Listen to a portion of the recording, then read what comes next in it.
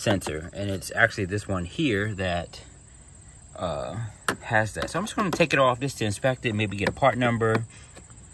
Take the Phillips head screw off.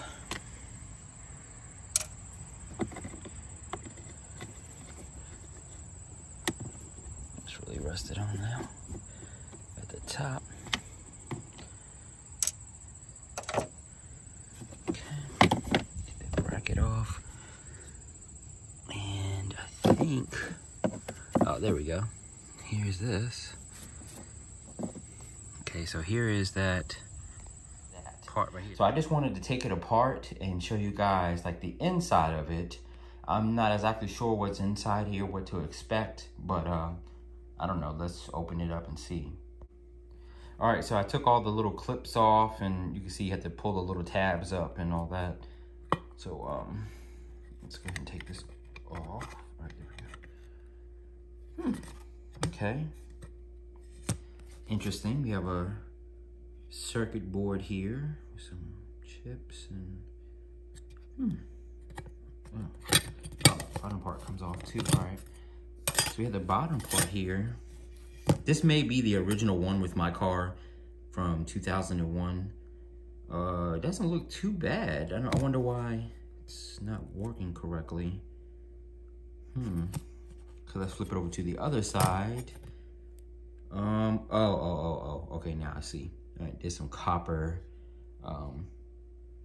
burning or molting or whatever right there. So that's probably one of the problems.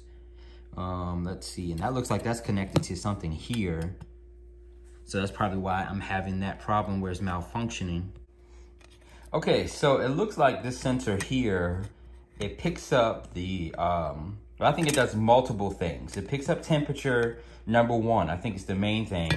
And it also picks up like pollutants and things like that. So I'm not sure if like a voltage goes through here through the temperature.